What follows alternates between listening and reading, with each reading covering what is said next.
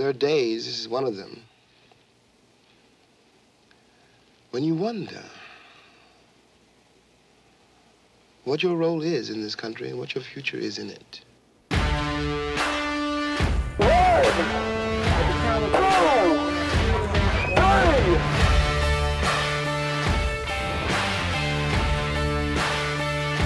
people who die in the street every day in America.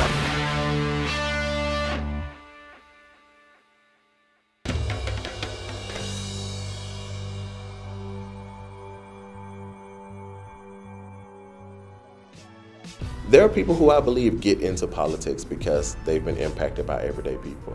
I think they're in the minority. And I think there are some who get into politics and then get caught up with the comfort of the political realm, and they forget.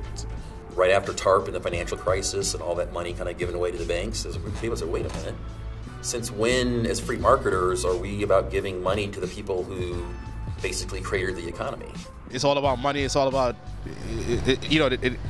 the individual stars or the individual stories of the people don't really matter. It's all about just what makes money, and a lot of it is racially motivated. A lot of it is very sexist. You look at the Democratic Party, you look at the demographics they win most strongly now. It's really highly educated, high-income earners. God, everybody's got their hand in that cookie jar for something. And that's the part I don't like with the Democrats, is I know why 10 of those people are there. The love affair they used to have in large part with unions and the working class and working people has greatly kind of diluted itself. Our guys keep selling us out in Washington, D.C., and it doesn't seem like that anything's changing there. And while you might say that Democrats are in the pockets of Wall Street, so have the Republicans been. And that's why you had Occupy Wall Street on the Democrat side. They were raging against their rich fathers and mothers, although they were all mostly white, mostly brown educated, mostly Ivy League educated, high middle class kids themselves. Though they were raging against their granddad's machine, they still want to have granddad's company.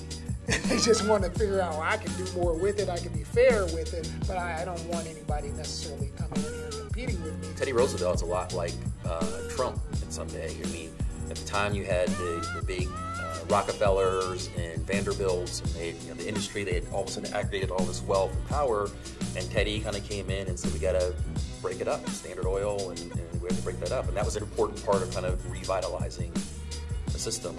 Everybody, I think, has some type of idea of what the government is, so they do what's best for them, ultimately, no matter what.